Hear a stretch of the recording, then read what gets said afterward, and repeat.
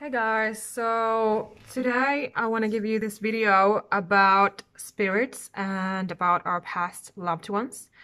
So as a psychic medium, my work is partly about connecting with spirits. And usually if I get clients, of course they want to contact somebody who was very close to them, somebody who was a loved one and who passed away. And you know, this is amazing work. It is so amazing to be able to help people with this work. And it is all about love and light, you know, as you must know, or you must imagine that it is.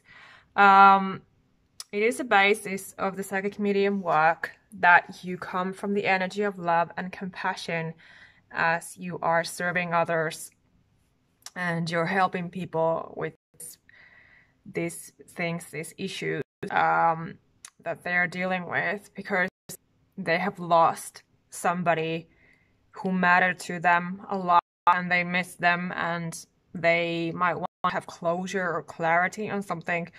And as well, they might have some questions in their minds or anything else that was not clear before the person passed away. So of course these are very, very important issues for the client. And I just want to tell you guys about this a bit because I have not opened up about my psychic medium work before. So I want to give you guys this video so that you can get a bit of insight into what I do and what is my take on this topic. So I was called to this job as a light worker. This is my purpose. And I was called, literally called to this work by spirits, by angels, by God. So officially I work for God. And, you know, what I have to do is I have to come from the energy of love and compassion. That is really my true essence. And in order for me to do this work, especially as a sensitive empath, highly sensitive person, I need to be able to maintain my energy fully, to be grounded and centered, and to seeing the whole situation, seeing the client, feeling their energy, and also feeling the spirit's energy in that centered, compassionate way. That is the whole basis of the work, or well, basically all the psychic mediums have to have this mindset. If they are not, if they're coming from for example, they're coming from low vibration, it is not okay. That's not where you should come from when you do this work. You have to come from higher vibration, as high as possible. Because the spirits reside in heaven, and heaven is the most highest vibrational place to be. So this is physics that you just have to come from that energy of that love and light and compassion. That is the highest. And of course, as a light worker anyway, I have to keep maintaining that energy within me and in my life and around me. Otherwise, I'm not able to fulfill my purpose and I'm not able to do my work. So as I work with angels and the spirits, I really have to tune in to my higher self, operate from my higher self, and, you know, trust the messages that I get, that they are correct ones. But I just want to share a bit about my journey, because it has been so amazing, because I have had spirits contact me at home, in our current apartment and in our last apartments. So it was when it all first started, when I was being called to do this work. It happened when I was living alone in my studio apartment. And ever since, the same events have been happening in in all of the apartments where I have lived in, and this is now third where I have seen these events happen. And I have been contacted by my spirit guides as well. So it has been a big revelation for me, as you must understand, that not only other spirits have contacted me, but also my guides, and of course angels as well. But I talk to angels every single day. I work with them every single day anyway. But spirits, they were something new. You know, I never expected to be a psychic medium. But then I found out that I am one, and it all happens when you are a psychic medium. The spirits recognize you, and they come to you, and they come to give you signs. They come to call you to your work. So you sort of have to follow that path. So if you don't know anything about this, and if you're wondering if you are a psychic medium too, this can be very possible if you feel like you are being to the spiritual realm, and for example, if you've been in dreams about it, or you have received some other signs.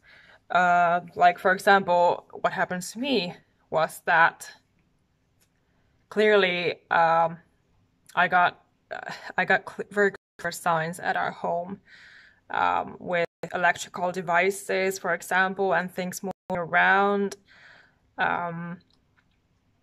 things like that. So you might also get sensations like with angels as well.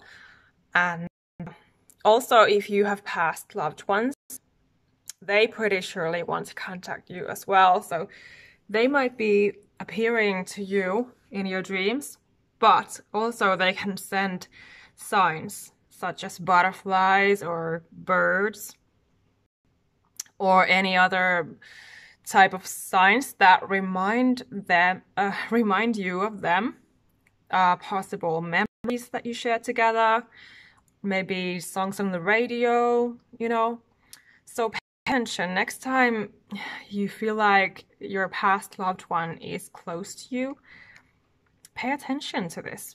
Pay attention to the vibe, the feeling, that the energy that you're getting, that you're sensing, because you can sense that. You can sense them. We are all psychic. We all have that sixth sense. So don't be scared, and also trust what you're getting, okay? But of course, if you want more information and if you want more help, of course, you can, for example, book a session with me. I also give mediumship readings on video call, not on email. I give them on video call so that I can easily connect with my client's energy and their loved one's energy that way. So it's a lot better to do that way. So that is one option, of course. But also, you know, just trust what you're getting, what you're feeling. And I just want to tell you that you should not be afraid or scared. I see that a lot of people are suspecting themselves. If they receive signs or feelings by, you know, that their loved one might be around, they very easily they get scared, or they are suspicious that this isn't right. But it's only the human mind, the ego, that is trying to tell you that, you know, it's not true.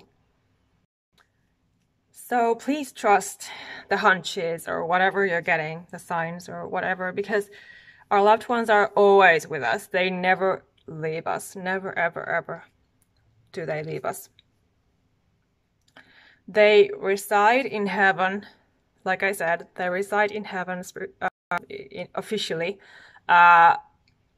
As humans, we are in the third dimension, and all the angels and spirits are in the fifth dimension.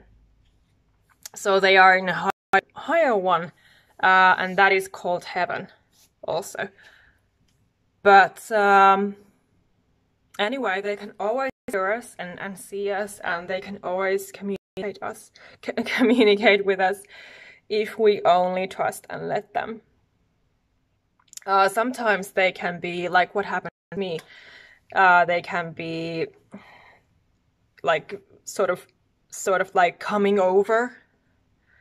That is what happened to me. It was like they were sort of pushing me, like, can't you see us? But I believe it's only because, you know, this is my work, that when they have messages they need to talk, and they see that you're a medium, they can be very pushy in that way. But yeah, my job is to get their messages and, you know, help their loved ones about those things, and to pass them to the light. So that's what I do. And there's really nothing more to that. So it's not anything like, you know, people usually think that this is like dangerous work or something, but that isn't true. That isn't the case. And if you feel like you are dealing with some low vibration spirit, then you just have to tell them. As a medium, you have to tell them to just go to the light and, you know, work out what their issue is, because they are supposed to be low vibrational. They are not supposed to be scary in that way, no matter how we are taught this on TV or movies, but that's not how it is supposed to be at all.